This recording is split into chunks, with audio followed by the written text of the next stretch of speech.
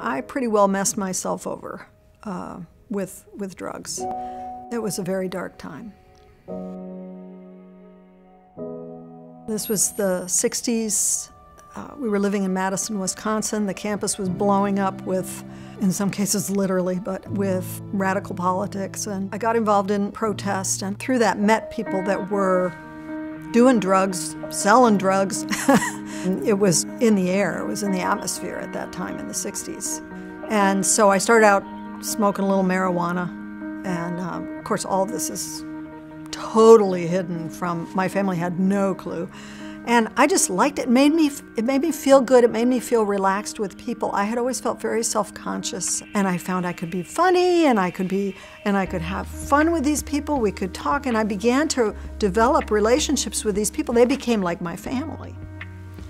Well, then one of my family members thought I should try some LSD, and I was like, well, yeah, why not, you know? And so I started taking LSD, and then there was mescaline, and then there was heroin, and then there was speed, and then there was, and fortunately I was afraid of needles, so I never did anything intravenously. But in the midst of that, I think the other driving force, as well as the whole social thing of finding kind of a shortcut into intimacy with people, was the fact of my own despair.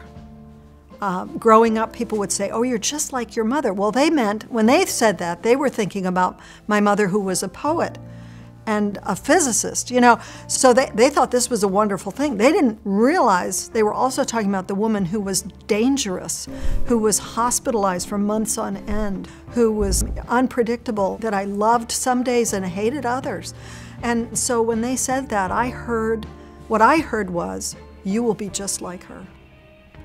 And so that brought great despair into my life. So the drugs represented an escape both from my own social awkwardness into intimate relationships with peers, and also a balm or a comfort from this depression and desperation.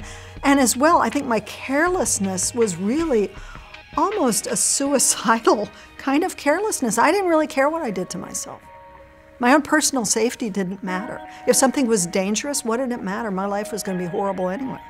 But I began to see, to realize that I was getting sucked into something that was much worse than anything I had anticipated. I was losing control of my life as I lost control to these drugs and couldn't stop when I wanted to. It was devastating, ultimately. Because really what I was finding in the drugs was a counterfeit. It was empty.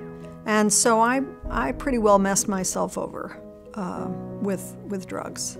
It was a very dark time. In the midst of that, my dad asked me if I would be willing to go to a Christian meeting with them, and I shocked them by saying that I would. I was in really desperate straits, very depressed, really hopeless about my life. And so that weekend they took me to a meeting. It was a horrible meeting, actually. For me, a guy got up and shared about his donut business, and I was sitting there with my arms crossed and, you know, oh, this fascist pig, what am I doing here listening to this man? And at the end of the meeting, a young man from Haight-Ashbury who had been addicted to drugs, and God had touched him through the gospel and set him free. He got up and he sang a song and gave his testimony, and the Lord spoke to me, and he gave an invitation, and I went running to the front and fell on my knees. And that young man led me to Christ, and my life was completely changed. I was set free from the drugs that I had been trying, actually, to get out of my life, but failing. The Lord set me free. I forgot about my cigarettes. My filthy language disappeared. It was just one of those grace-filled moments, and I needed to be set free. If anybody ever needed God, it was me.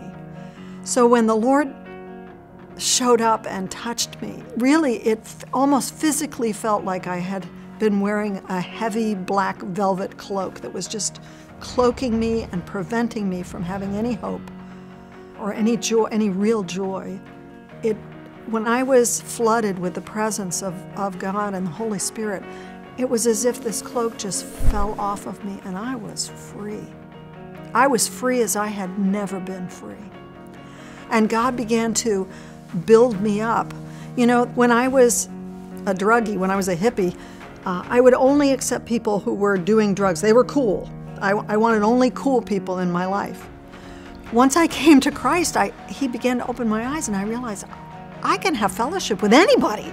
We don't need to come from the same background. We don't need to have the same level of education. All we need in common is Christ. But when we have Christ in common, we do find that deep fellowship and that unity of purpose and heart that draws us into intimacy, really, that is unmatchable. It is so far exceeds anything that we can find any other way. And Jesus changed my life. I'm so grateful. I'm so grateful.